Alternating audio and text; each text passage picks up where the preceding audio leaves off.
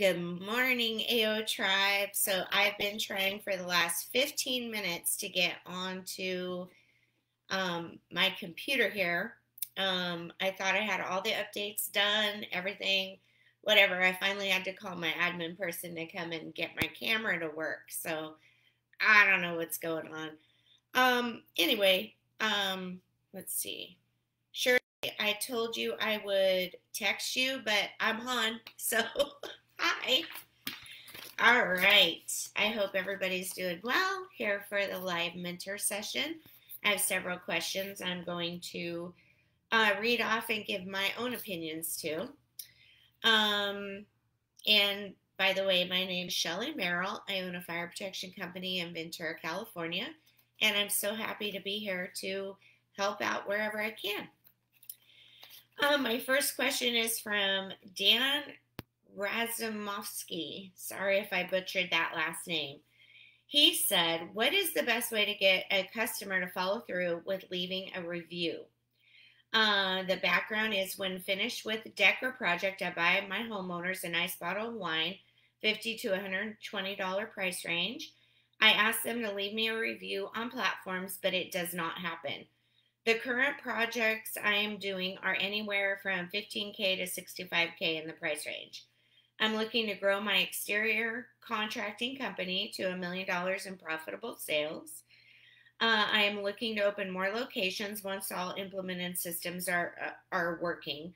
Looking to extend to large loss insurance claims, 100,000 plus, and government contracts. Right now, a veteran-owned business.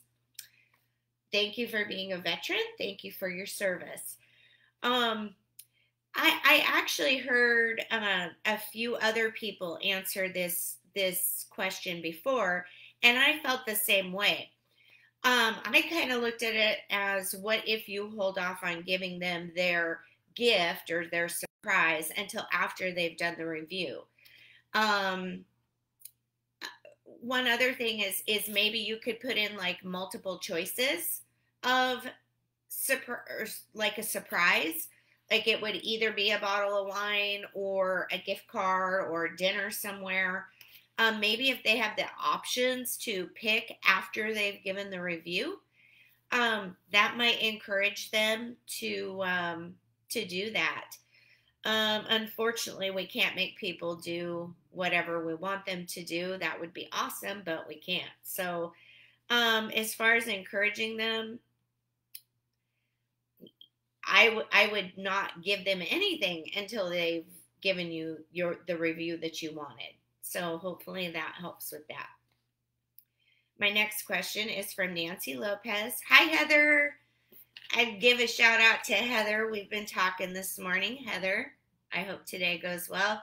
You're going to be great. Stay strong. We're all here rooting for you. We love you. Okay, my next question is from Nancy Lopez. Should I keep my 6-month emergency fund completely, or should I use some of it to invest in starting my business? Her background is, I have no debt, recently completed my 6-month emergency fund. I have $2,000 spare to invest in kicking off my jewelry business, for which I need to do so much. I can probably bootstrap, but not sure if I will quickly need more, and therefore will need to use the emergency fund. Her elevator pitch is, I design and make jewelry that cherishes women's deepest emotions. When you get that up and running, I definitely want to see your product. Okay. This question is almost like looking into a crystal ball. You're not going to know until you're in it whether or not you're going to need more money. Congratulations on getting that 6-month emergency fund. That is so important to have. But there's a few ways of looking at it. If you take a little bit of it and get your business going and you're creating more revenue, then you can replenish it that much faster. Myself, I would not want to just take the full chunk of what I just worked so hard saving up for and have a goal for. I wouldn't want to just take all that and throw it into something not knowing if it will go or produce anything. I mean, I believe it would, jewelry. People buy jewelry all the time. But I'm wondering if you could possibly just do it month by month and not just take the whole chunk out and throw it into the business, but if you could strategically plan how you want to market it, whatever investment you need to make into the materials to make the product and all that stuff, I would take out the minimum amount needed to do what you want to do, um, and support that. And at the same time, you would also have the goal of getting that replenished as quickly as possible. So if I were you, I would do month by month and just kind of see what happens. I hope that helped. The next question is from Jake Carlisle. How to overcome feeling overwhelmed? By the way, I apologize. I'm having a lot of sinus issues going on, so you might hear me sniffing and I sound like I'm all stuffed up because I am. How to overcome feeling overwhelmed. Background: real estate. He does real estate, flips, Airbnb, rentals. I'm a full-time student and I also manage my business as well as all my personal investments. It's very stressful and sometimes I feel like I'm not doing enough. I get overwhelmed very easily. I think that's probably pretty normal for us entrepreneurs because our minds are constantly racing. Got to do this, got to do that, got to take care of this, take care of that. And so it is very easy to become overwhelmed. I would ask the question, what is it that makes you feel like you're not doing enough? How are you gauging that? Is it the amount of money you have into these things? Is it that you have a lot of extra time left over to be doing more? Being a full-time student in itself is a quote-unquote job. So I'm not sure what you're gauging that on. But when I feel overwhelmed, I get all my thoughts onto paper. I typically use sticky notes. And I will write out like each thought or each goal or whatever the case may be. I kind of separate them so that just one is on a sticky note. I put those on a wall and I just throw them up there, just throw them up there. And then when I feel like I've gotten them all out of my head and onto paper, I will look at those and put them into order of priority. What I found with me is I tend to get caught in the little details, and I hate details, but I will get caught in them and take way too much time dealing with the little things. And so it's very easy to get overwhelmed. I also, well, I don't think you have a whole lot of extra time for hobbies, but I also use hobbies like crafting that forces me to completely stop thinking about business at all and just kind of let it all sit in there while I'm thinking about something else. And then it seems to kind of reel me back in. So those are some things I do when I'm feeling overwhelmed. Hopefully that'll help. But good luck with your school, and definitely don't discount that because that's a lot of work. I did it before. Let's see. My next question is from my buddy Zach Knock. Zach, how you doing, buddy? All right. So he said, how do you start a training program for employees? What are the bare bones structure needed for a successful program? Background is my company, Diamond State Technology, specializes in working with access control, cameras, automation, and security systems for both residential and commercial applications. The reason why I'm asking this question is I'm growing rapidly, and I need guidance on how to build a 6-month training program for my technicians. Thank you, mentors, for your valuable and irreplaceable knowledge. Love you, Zach. Okay, so when I am doing a training program for anybody, I always start out with a written structure. And again, I use sticky notes, but I use the great big war room type sticky notes, and I put it up on a wall, and I start diagramming out how I want that to work. And I leave a bunch of space in between so that I can, as I'm thinking of the items I want to go over, I still have that room to kind of squeeze that in. So I start out with my war room plan on the wall. And then I'm a huge fan of videos. Video training, I feel, is crucial because it completely takes away an employee's excuses. They then can't say, "Oh, I didn't know that," or "When I read that in the manual, I thought it meant da da da." A video is so much easier to really get your point across, and it's a resource that they can always go back to. It's not like you said it once and now it's gone. Like, it's documented, it's there. They have no more excuses. So that would be what I would do. It is what I do. And I think it's great that you're moving forward with this training plan. I wish I had done like some type of a video training for our technicians years ago. But I do want to hear about how that goes and what you end up doing with it. So, okay, the next question is from Robin Turpin. Hi, Robin. What tools do you use for staying positive? Thank you. Her background is she owns Art for Calm. Elevator pitch is, as an artist, I help people feel moments of calm through my oil paintings of sunsets. I've seen your paintings of sunsets and they are very beautiful. So I get that. Awesome. You do a great job. So how do I stay positive? I'm lucky in that positivity is my natural state. It's actually hard for me to be negative. So I'm not sure how I could tell a negative person to be positive. However, when I do get into a negative state, I typically use music and crafts to pull me out of that and get me back into my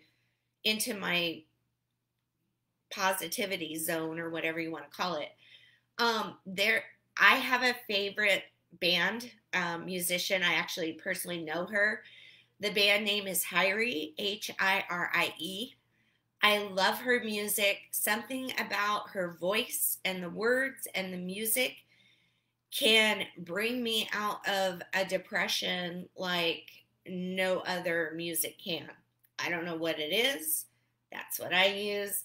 It works. I can listen to a few of her songs and I just am ready to go rock the world again.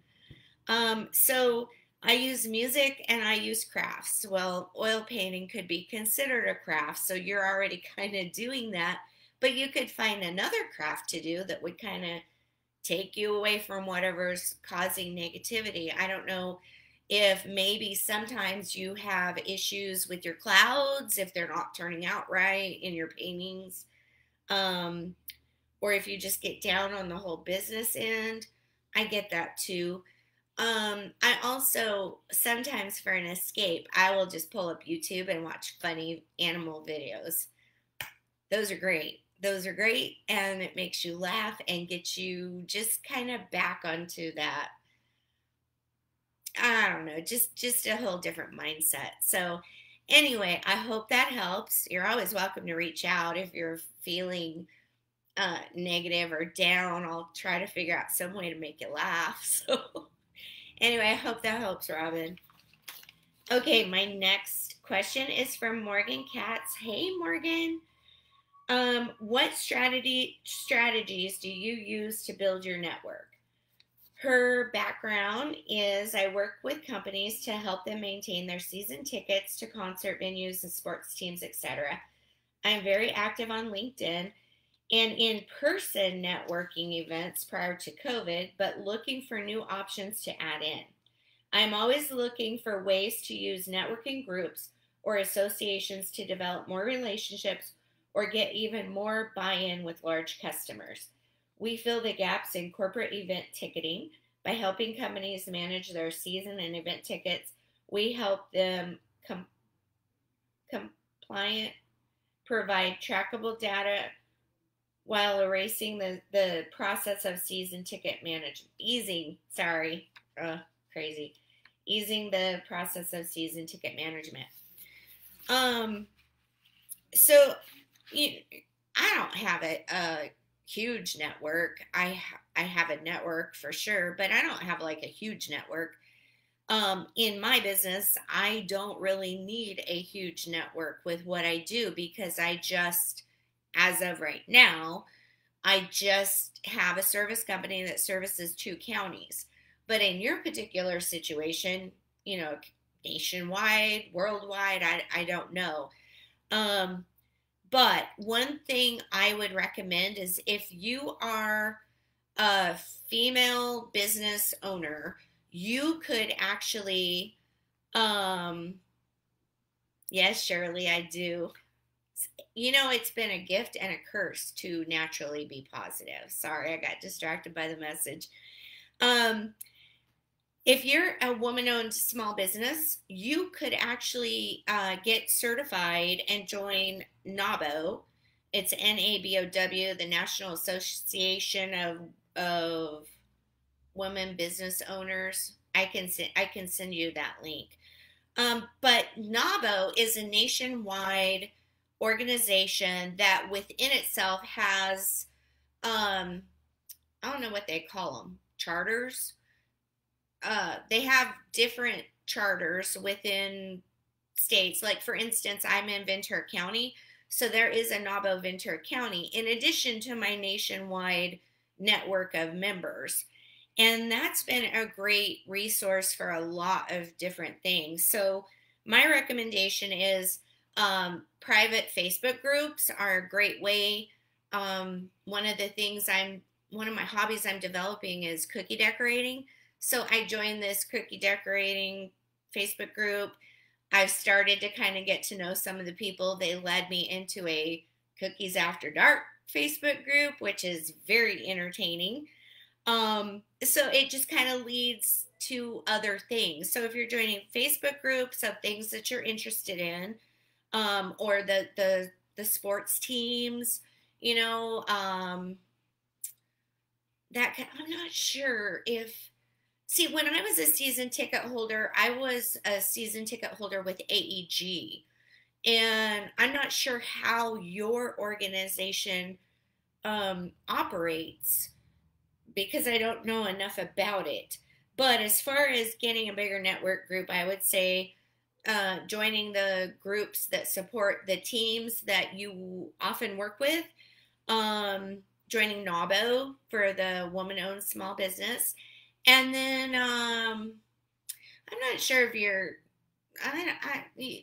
joining your local chamber of commerce probably wouldn't be a big help, but it could lead to other people spreading your name to other people. As we know, this is a very small world, and somebody that you're sitting next to in your town may know the owner of a team in Philadelphia, or Pennsylvania, whatever. Like, you just never know who somebody sitting next to you is associated with also. So that's my recommendation. Just the Facebook groups, the organizations, that always leads to great networking. And I hope that helps. Okay, so my next question is from Joe Nugent. Question: what do you suggest as far as paying independent contractors who I contract to help me facilitate providing my services to my customers? Business description: I own a home inspection business and I am turning away 5 to 8 inspections per week. I'm looking to partner with another inspection company, a solopreneur, who is not as busy so I can make more money while working less. How do I do the billing? collect from the client, then send to the other inspection company, have them collect them, they send me a check. Okay, so hi Joe. Within this industry, I'm curious what is typical. My first off the cuff answer is never let somebody else collect your money. If it were me, I want to make sure that my customer only sees my name, my logo, my information, regardless of who I've subbed that to. Like, we've even gone so far as to give people that we've subcontract work to our own work shirts. Like, we make them wear our work shirts when they're on our jobs because of that fear of them poaching your customers. And I'm not sure, I've never asked this question of you, and I should have, but with the home inspections, is that a recurring thing, or is that like a one-time, one and done, like to sell a house, or is that recurring? Because I think the other arm of your business, I believe, is recurring inspections, but I'm not sure on this one. If this is the one where they call you to watch their property while they're gone, I definitely wouldn't let another company be collecting my money. So then also, I'm wondering how your contract works, because I would suggest, if you're looking for like how much you want to pay them, because I'm not real clear on the question, I would suggest getting an estimate from them, and then you mark it up. You mark it up to your customer. In my industry, we use a multiplier of 1.6. Some people use 1.8. Some people completely just go crazy with it. But I would assume that when you're writing up that contract, that rate would be in the contract.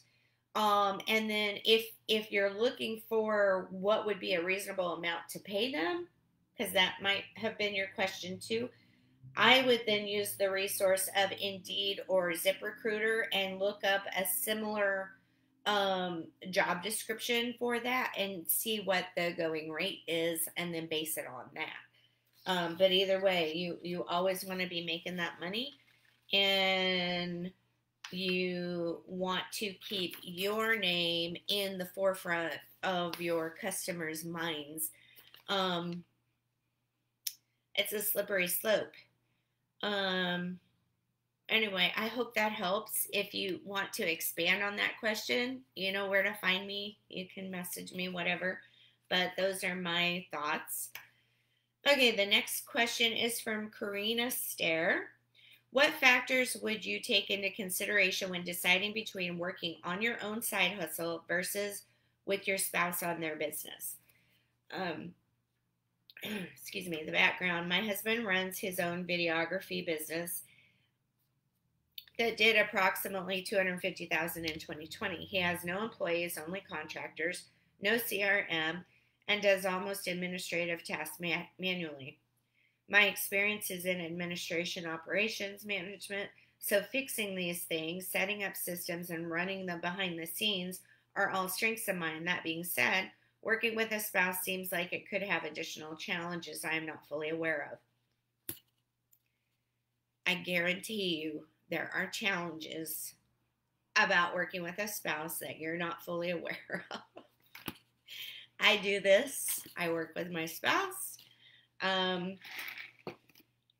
It's not easy. My first question, though, is, does he want help?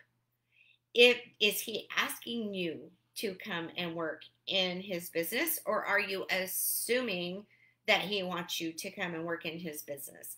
That would be my first question. If he's not asking you for help, let him do his thing, and work on your side hustle. If he is asking you for help, I would recommend clearly defining the roles. I would recommend not overstepping those roles on both sides. I would recommend having personality assessments of each of you. It pretty much saved my marriage by having these personality assessments. We did the culture index, and it completely flipped my mindset on how I was viewing my husband. And I can honestly say that I believe it saved my marriage. Now, if we stay together, great. If we end up getting divorced, then okay. But at this point in time, I am not getting divorced because I now understand his personality better. So that's my experience with that. Boundaries. Boundaries. You both need to have boundaries, and you both need to respect each other's boundaries, and that's what it's all about. Feel free to reach out with me, or to reach out to me if you have a specific situation. I can tell you what I would do in that situation. I actually had a coach that I would have a situation happen. I would tell him about that situation, and he would explain it to me in a way that I understood it better. And so then I was able to respond differently than I would have naturally responded.